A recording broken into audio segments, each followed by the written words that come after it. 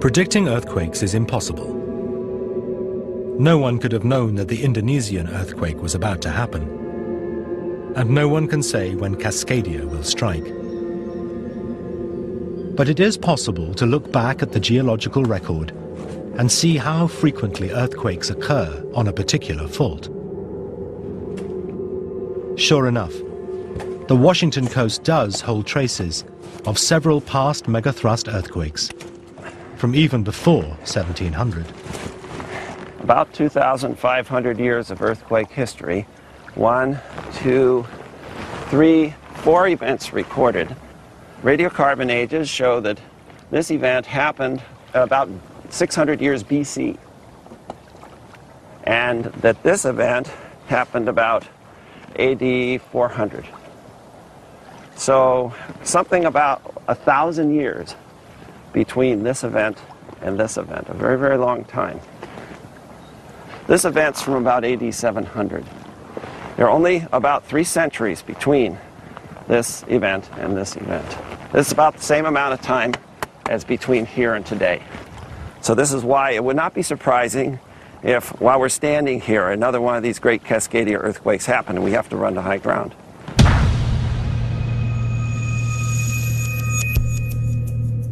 And that is the problem. The next megathrust earthquake may not happen for centuries. Or it could be imminent. No one knows. We don't know whether the entire Cascadia fault will rupture like it did in 1700. We don't know how badly affected the modern cities will be. But Yumei Wang, Director of Geohazards for Oregon, believes we must still take action.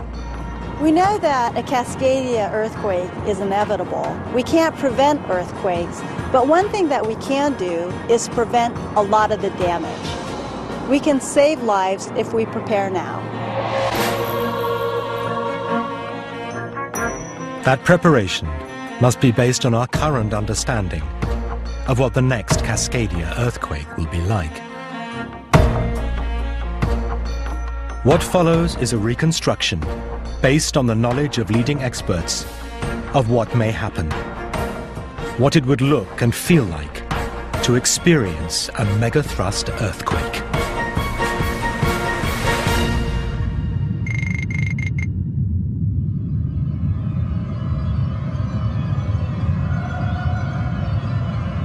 We don't know what actually sets the earthquake off, but typically it would probably start at some rough spot on the fault. The rupture is most likely to start at one end of the fault. It would then spread along the fault at over 7,000 miles per hour. As it tears, the North American plate, which has been pushed inwards, would spring back, releasing the strain. There may be a region 400 or 500 kilometers long where the seafloor has suddenly risen up by 2 or 3 meters. It happens so fast that it lifts up the whole body of the water on top of it. And as a result, suddenly the sea surface finds itself 2 or 3 meters higher than it was before, over a large area, and that sets off a wave. This is the tsunami, which would radiate out in all directions. Part of it would head out into the Pacific, and part would head directly for the coast of North America. It travels at the same speed, roughly, as an airliner out in the open ocean, perhaps 600 miles an hour. Even at that speed, it would take many hours to reach the other Pacific nations. It would take 5 hours to reach Hawaii, and more than 10 hours to reach Japan. Thanks to the sophisticated Pacific Tsunami Network, those countries would get a warning.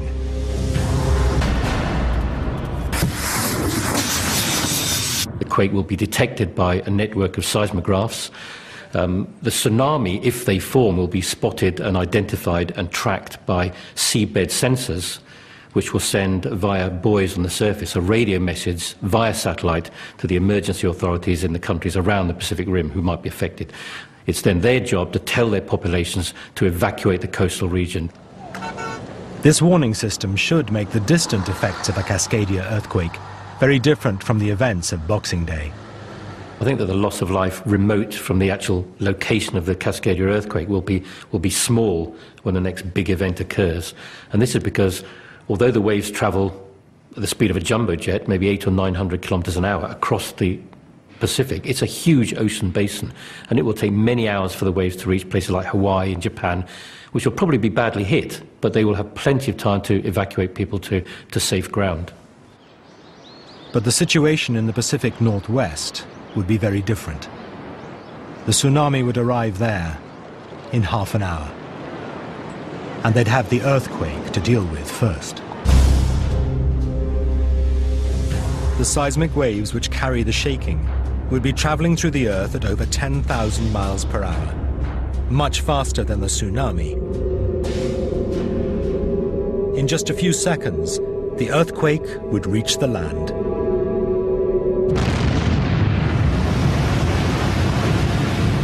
The earthquake would be at its most violent here on the coast.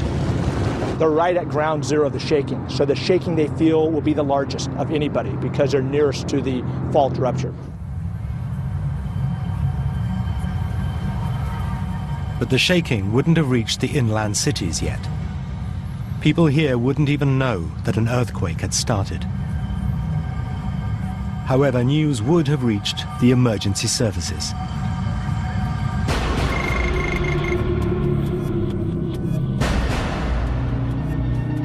This is the Washington State Emergency Operations Center. It would be one of the first places to receive an alert from the Tsunami Warning Center. Preliminary magnitude 9. We're activating our ELC to a phase 3 for a tsunami.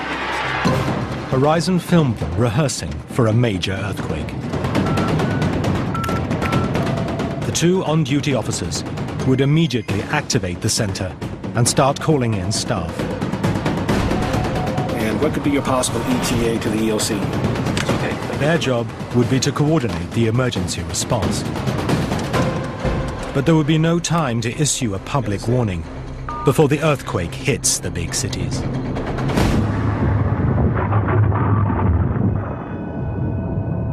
Up to 2 minutes after the start of the earthquake, the seismic waves would reach the city of Seattle. Because of the distance, the different types of seismic wave would have separated out, with the faster compression waves reaching the city first. The first thing you sense is a vertical acceleration. You get pushed up a little bit, and you think it's maybe a jolt of a train going by or something of that type.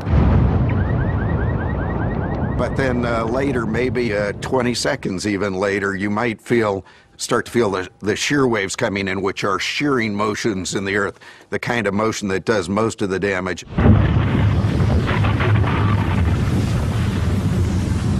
These shear waves would move the earth from side to side by as much as a meter.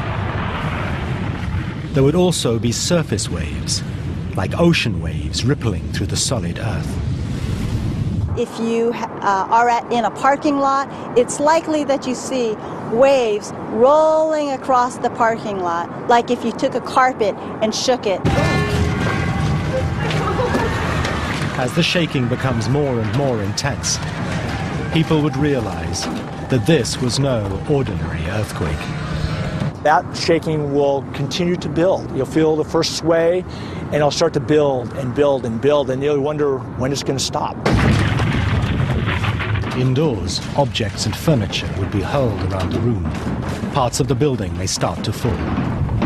Right when you feel the earthquake shaking, what we train people to do is to duck, cover, and hold. Schools and offices now practice this life-saving maneuver, going under a strong desk and holding onto it. Anything that might fall won't fall on you directly, it will fall on the table, and the whole time you protect your head.